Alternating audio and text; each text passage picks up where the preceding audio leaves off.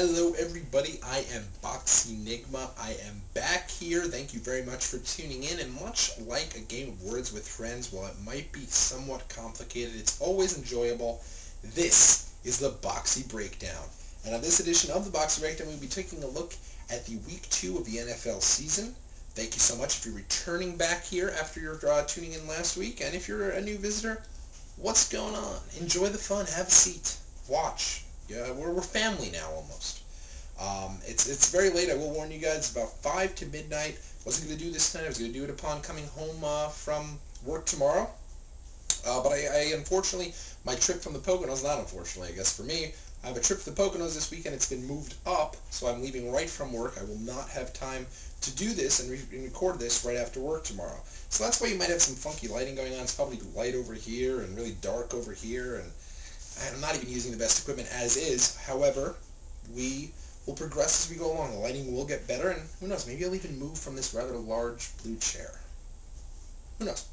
But that's not what we're talking about. We're talking about football. We want to get right back into it. Last week, not a good week, but I did warn everyone it was the first week of the season and anything could happen. I mean, who could have predicted the Bengals would come out and win? Who could have predicted the Bills were going to look like a monster team? Not too many. So you never know in the NFL. It's hard when you're looking at games against the spread to really decide who are going to be the good teams and who are going to be the bad teams. You need a couple weeks to really go over that stuff. So with that being said, you know how we do it here. We do the Monday night game, we do the Sunday night game, an underdog special. I give you my best bet and 2 additional games, 6 games in all, a big 6-pack if you will. Quite frankly, if you'd like to join us, help yourself to a 6-pack. I don't really blame you. If you're getting ready for the game, this might be a little tailgating at home for you with Boxie Enigma.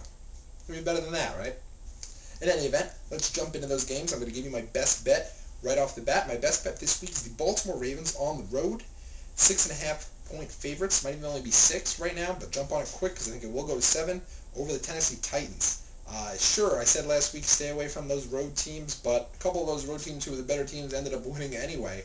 And right now you can make the case that this is going to be a letdown week for the Ravens. I'm not buying it. Ravens looked really good last week. I'm talking like elite teams in the AFC type good. And the Titans, I mean, Hasselbeck to Britt doesn't scare me. And you have Chris Johnson, and you're not even using him. They said this week they're going to, use him more, but I don't know. He hasn't even been that good the last couple seasons. So to me, I'm not scared of the Titans. They have a new coach. They're still trying to implement a new system.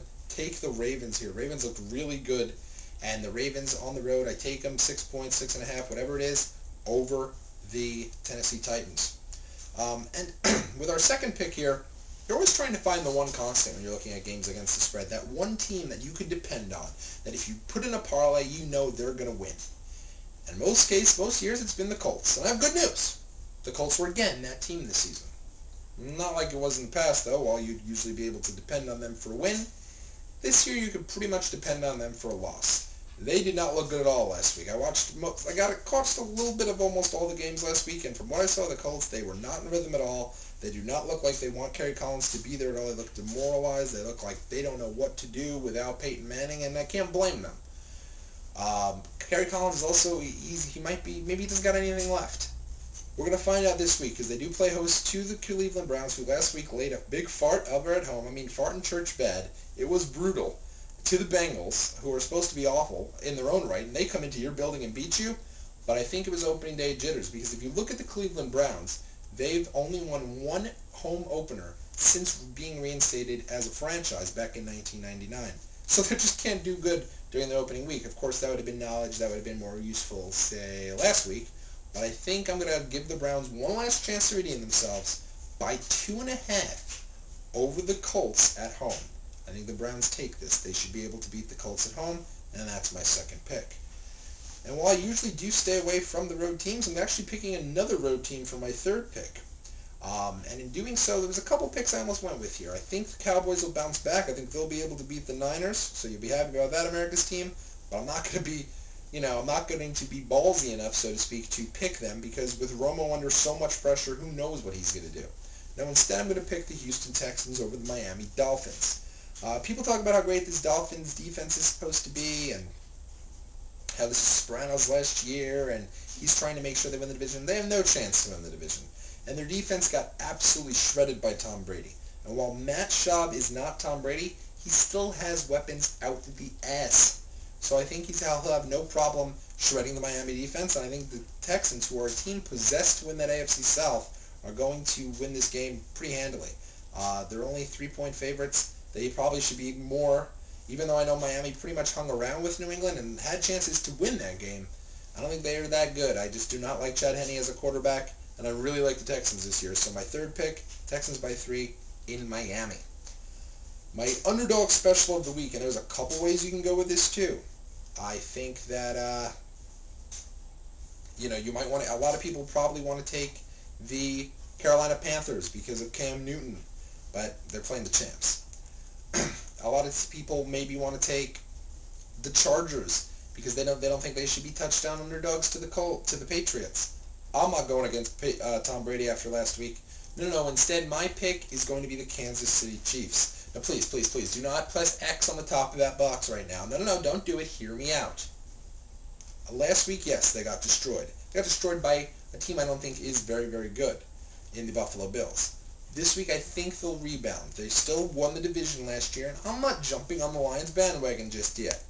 I know a lot of people are, but 9.5-point favorites? I mean, you have a great defense. You got Megatron. You got Matt Stafford. But 9.5 points? Have we done enough to become 9.5-point favorites? I don't think so. This game will be closer than a lot of people think it's going to be. Also, the Lions didn't destroy the Bucs last week. So while the Bucs I do think are better than the Chiefs, I don't think the Chiefs are a slouch. Even though they lost Barry for the year, even though they went through the coaching changes I went over in my preview, I still think the Chiefs hang around here. And while they may not win the game, I think it'll be pretty close. So, my underdog pick is the Chiefs. Then we get to the Sunday night game. And already I can tell you could probably hear sirens. You could probably see big red X's up on your screen. Don't touch this game. I'm going to because it's part of the gimmick of this little Boxie breakdown that I go through every Sunday night game. But this is a game that could very easily be a trap game. This is one of those that the odds makers love. And they love making the Sunday night game because if you lost everything, you try to make it up on the Sunday night game. And if you win everything, why leave when you're hot? You try to ride it over to the Sunday night game. And the odds makers know this. So 2.5 points. Eagles favored over Falcons. Falcons got destroyed last week. Eagles totally looked pretty good against the Rams. They're also the dream team. They should win this no-brainer. And I'm even going to pick them. That is my pick. But all I'm saying is that place is going to be rocking. And they are going to really want their team to pound Michael Vick and get to him in their building. I apologize for the noise. Ignore it. We're in the zone right now. And I believe the Falcons very easily in the Georgia Dome can beat Michael Vick in his return to that place. He'll be motivated, Vick, but you're going to have an entire city motivated. And it might be enough to pick the Atlanta Falcons. I don't know this. I'm not going to do it. But it might be something you want to do. And because it is so close, I say you maybe stay away from that game. Though my pick in the game is the Eagles, by 2.5. Then we move to Monday night.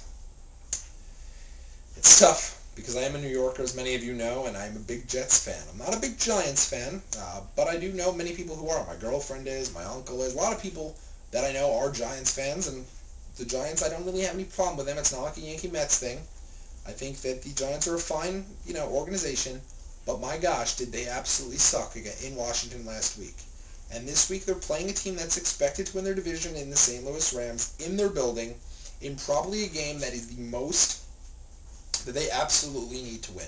This is the most crucial Week 2 game, I think, for any team in the league, save maybe for the Cowboys. The Giants better win this game against the Rams. The Rams are beat up. Sam Bradford isn't 100%. Steven Jackson may not even play. Danny Amendola is out for the entire season. So you have the Rams heading into to MetLife Stadium. Sorry, I'm still weird. I don't know. To MetLife Stadium to play the Giants. Giants are favored here by 6.5.